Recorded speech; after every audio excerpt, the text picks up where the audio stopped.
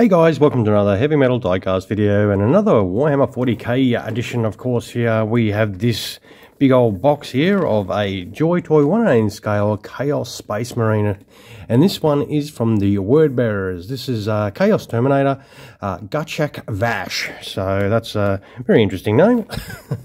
But this is in quite a large box, as you can see with my sausage fingers. It is a typical sort of deal. It's got some images of the completed figure and also with its accessories and everything on the back there. And this thing is still sealed in its plastic, of course. So what we'll do is we'll get Blady out and have a little look and cut this open so we can check it out together for the first time, and try not to muppet that up too much. This does look very impressive.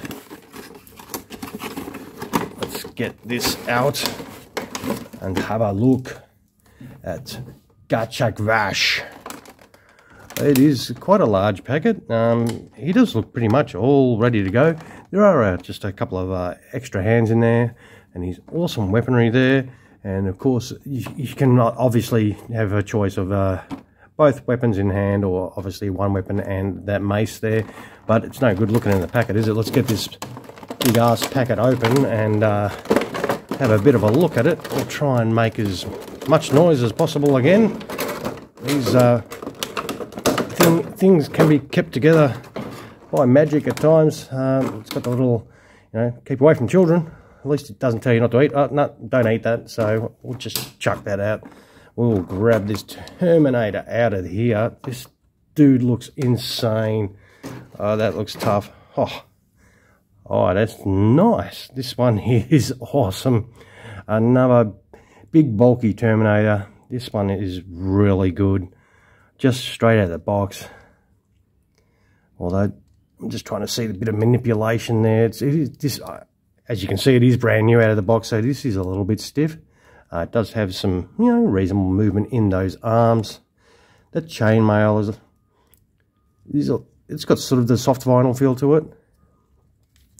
Everything else is that ABS plastic. There's not a great deal of movement in the head. Those big ass horns there have got some nice shading on there. That looks really good. We'll have a little look in the face there. The helmet, that looks really tough. It's got some skulls on the spikes there as per usual. These ones are quite hard. We've had some other ones where they're actually quite pliable. These ones are quite hard, so be careful and don't stab your mate in the face with that.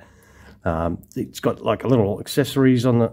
It's got a skull there. It's got that's hard plastic as well. I thought that might be a soft vinyl, but no, that is quite hard. It's got some reasonable detail in the knee pads there. The leg manipulation is pretty good. It does move around nicely.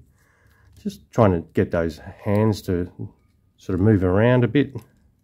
They do move. There is a reasonable range of manipulation in the hands here. These the Terminator ones, they don't sort of seem to move as much as the other sort of smaller Marines, but these are big ass bulky ones. So we'll have a little look at the back. Look at that. That detail there is really nice. It's got some like vent damage and everything like that in there. That looks really good.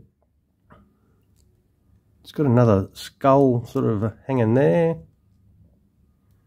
Have a look at those leg details.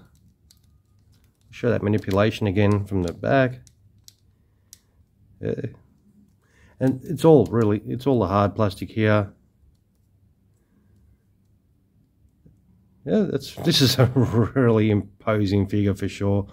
This looks badass. Now, I am very happy with Garchak Vash.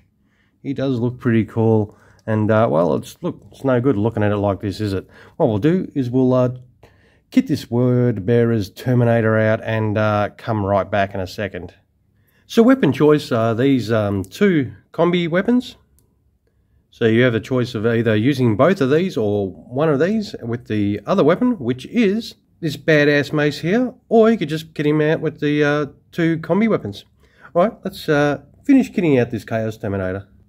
All right, here we have a Garchak Vash all kitted out. I chose to put the mace in one hand and obviously a combi bolter in the other.